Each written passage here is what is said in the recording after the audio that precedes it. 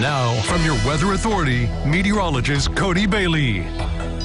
Well, for the most part, not too bad of a way to start our weekend. A little cold this morning and temperatures topping out close to 60, which is pretty nice, but still a few degrees below average. But some of you, especially north of Evansville, have been dealing with some scattered rain showers for the last couple of hours, but those are also on the way out. And we'll begin that clearing process here for the majority of the viewing area this evening and continuing tonight. But outside right now, no rain to speak of in the Evansville metros. We're looking at the view of the Twin Bridges from our Ellis Park Tower camera, kind of rocking back and forth. Still a little gusty outside with those winds in excess of 10 to 15 miles per hour. They will be calming down, though, here over the course of our evening. And a beautiful scene after what was a mostly cloudy view earlier from our Superior Ag Tower camera from downtown Evansville, looking at the sun going down, sunset just at 7:14 this evening, and the clouds and the precipitation on the way out just in time for that sunset as well. With the clear skies, though, we actually jumped up a couple degrees earlier this evening from the mid-50s up now to 58 degrees after, again, that high today for Evansville at 59. But there's those gusty winds west-southwest at 17 miles per hour. But once this weak cold front moves through, it will be bringing some chilly temperatures tonight, but it will also calm those winds down as we go deeper into the night.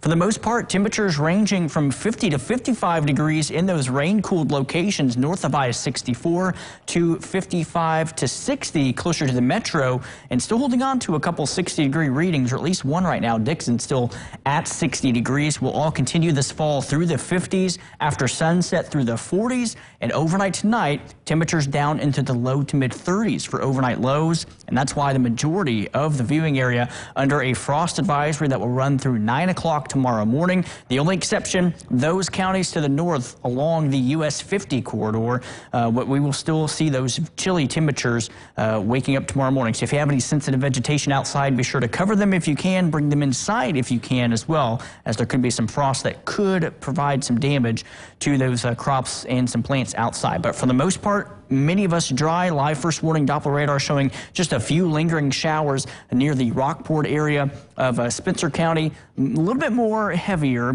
not as heavy as what it was a little bit ago across parts of Perry County as well. But that's on the way out of the tri-state. You can see some pockets of yellows, but when this system was just getting going in southern Illinois, had some pretty heavy downpours with that. So it's weakening a little bit as it crosses southwestern Indiana and exiting the tri-state here within the next 20 to 30 minutes. River-wise, most of the area rivers are on the way down until you get to the Little Wabash River. It actually has a crest in the forecast right at and maybe slightly above flood stage. Forecast by Wednesday afternoon to crest at 27.2 feet, just a tad above the flood stage there of 27. So we'll keep an eye on those rivers. Not expecting heavy rainfall, but we do have a couple of waves of showers that we'll be dealing with, beginning with overnight tomorrow night, early Monday, and then from there it's off and on, kind of unsettled for the beginning of next week. But Future Tracker shows us clearing out tonight, staying mostly clear for your Sunday, but then clouds gradually increase once again after sunset tomorrow. So the majority of your Sunday looking very nice. Highs in the low 60s,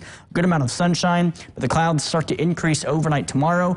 Daybreak Monday, scattered showers across the metro, shifting south of Evansville. So Evansville and points north, most of Monday afternoon will be quiet and dry, but south of the river, western Kentucky, more in the way of showers as we head into your Monday night, and then lifting back up to the north as we head into Tuesday and Tuesday afternoon. So not really a washout, but we are going to be watching off and on waves all the way through basically early Monday morning through early Wednesday afternoon. So the rest of the evening, temperatures falling through the mid-50s and eventually into the 40s. And then we do stay on the mild side, but unsettled. So off and on waves of showers through early to midday Wednesday, drying out by Wednesday evening.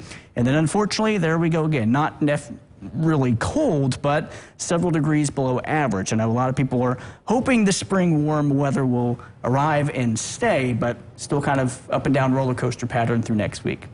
All right. Well, thank you, Cody.